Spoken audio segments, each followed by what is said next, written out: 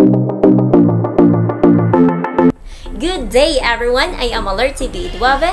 For today's video, I am going to identify at least 5 kitchen utensils that I usually use at home.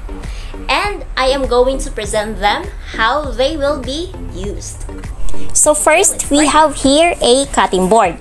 A cutting board or chopping board is a durable board in which to place material for cutting. The kitchen cutting board is commonly used in preparing food.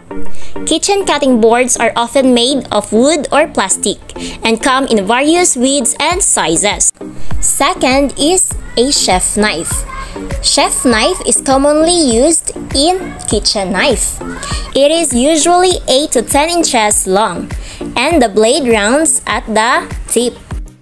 This knife is used for cutting a variety of other ingredients like meat, poultry, and fish, as well as chopping and dicing herbs, veggies, and fruits.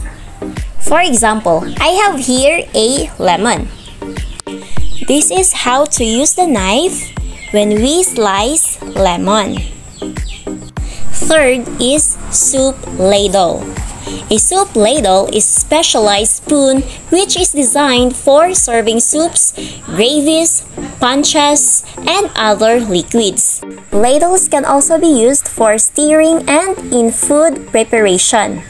Fourth is flipper. A flipper or turner is a cooking utensil expressly for flipping food items during cooking, such as pancakes and fillets. Fifth is a tongs. A tong is a kitchen utensil used to grasp food so it can be moved from one location to another to be flipped, rotated, adjusted, or retrieved from areas that may be hot or simply best handled with a tong.